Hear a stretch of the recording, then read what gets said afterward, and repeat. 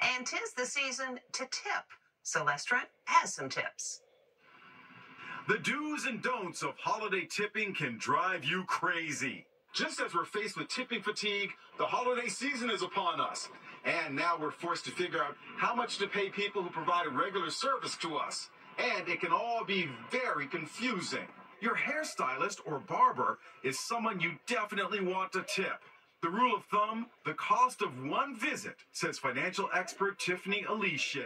What about the doorman? If your doorman is excellent and it's always super friendly and maybe they bring the bags in for you and go above and beyond, yes. For multiple doormen, $20 each. For one doorman, around $100. Yes, to tipping the sanitation workers who pick up your trash. $20 for each person. But check to see if it's allowed where you live.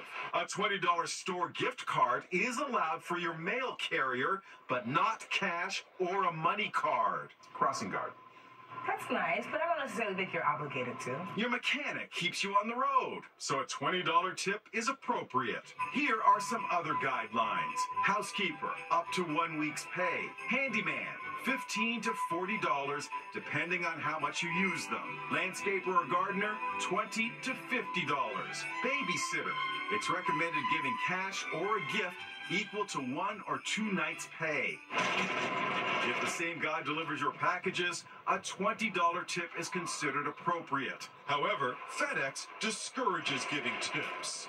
Experts say a dry cleaners is a team effort, so consider something like a basket of fruit or a box of donuts. Thank you. One online poll found that about 15% of adult Americans do plan to increase how much they tip this holiday season compared to last year.